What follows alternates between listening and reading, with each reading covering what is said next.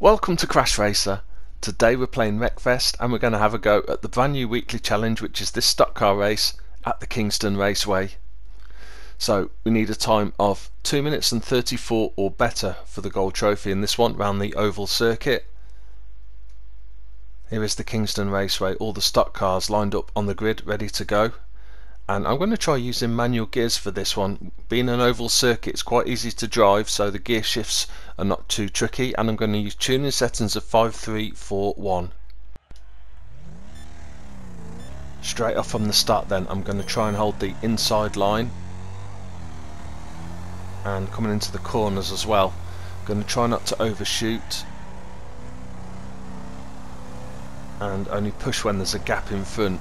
There's a tendency here that if you push the cars in front, they all concertina together and you get jammed up a little bit. Can get a gap down the inside again. Yeah, chosen to use manual gears because in general manual gears are quicker, and of course this is a really easy one for gears because once you're off from the start, really up in second gear most of the time here with the gear ratio set as I've got on that middle level, and then just switch up to third gear halfway along the straight sections.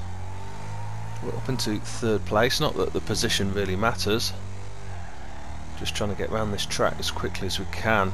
Need to have pushed each other wide there and we can slip up into the lead. That's good. Hopefully now we can get a few clear fast laps in if possible.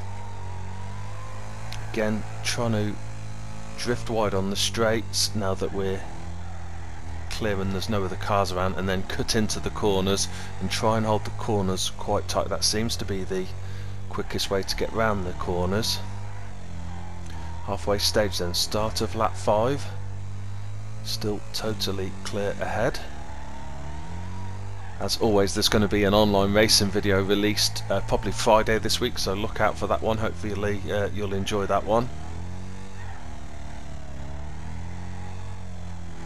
Still a clear track ahead, depending on how this race goes and how the other AIs have managed to handle this track. Sometimes you come into back markers towards the end of the race. Got 2 laps to go, still clear. Just trying to avoid touching the inside of the corners as we go around them. Slightly quick round the corner there, so didn't manage to hook the corner, but we're on to the last lap, coming into the back markers, but it's possible we're going to finish before we catch them.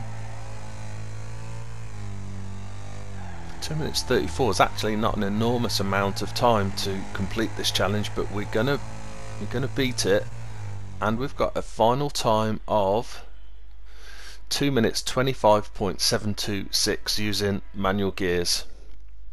Good enough for the gold trophy, and really good fun challenge again. I tried it with automatic gears a few times and was, I think, at least a second or 2 slower. So yeah, I think manual gears as usual is quicker, but best of luck for all your attempts. Hope you've enjoyed watching this video and see you soon.